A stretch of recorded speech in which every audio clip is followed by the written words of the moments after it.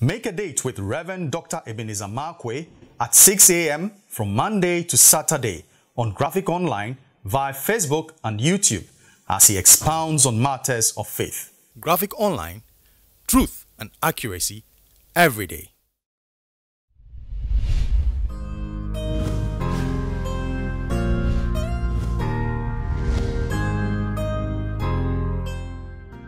Hello, this is Rev Dr Ebenezer Markwei of Living Streams International, bringing you matters of faith with Graphic Online. Now, this morning, I'd like to capture my thoughts, and I know a lot of people are going to frown upon it.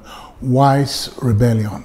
Now, I'm reading the story of a man called Nabal and his wife Abigail, and then they one way or the other, their paths cross the path of David. When David was running away from Saul, the Bible says in the fields with his armed men, his arm band, he came to the fields of Nabal.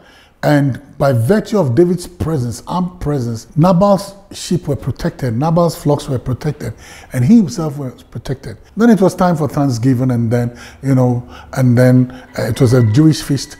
And then David went to him and said, please, can you give me one sheep so that my men and I can also celebrate it? And he had an insult. And the insult was a very piercing one. I don't have time. That's what Nabal said. I don't have time for rebellious prats. You get who are just there, they leave their masters. They are just like the koboloi, that is what do you call vagabonds, just marauders and all those other things. And the comments he made were very nasty and they were very piercing. And David was angry. And David swore to himself that, listen, I'm going to deal with this man and I'm going to wipe him. I'm going to wipe his sword backside on my sword. I'm going to make sure that my sword will be drenched with his blood. I'm going to wipe everything. And the man the Bible called him Nabal, and his name meant fool, and he was also a fool. He was careless. He was a fool. And the Bible said the wife got up and said, wow, if I don't do anything about it, my children and I and this foolish man, all of us will die. So the Bible says she got up against the will, against the decision, against the destiny of the husband. She said, I need to reach out to David. I need to reach out to David.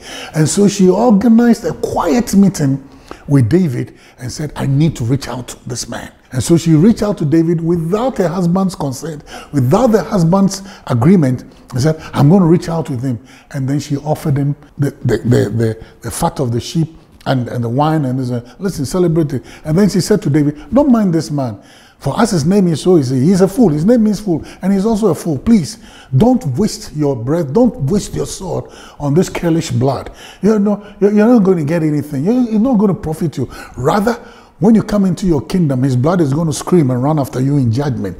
That people will say that David unwisely killed this man. So he said, you are too wise for that. Leave him alone. This woman did it without the consent of her husband.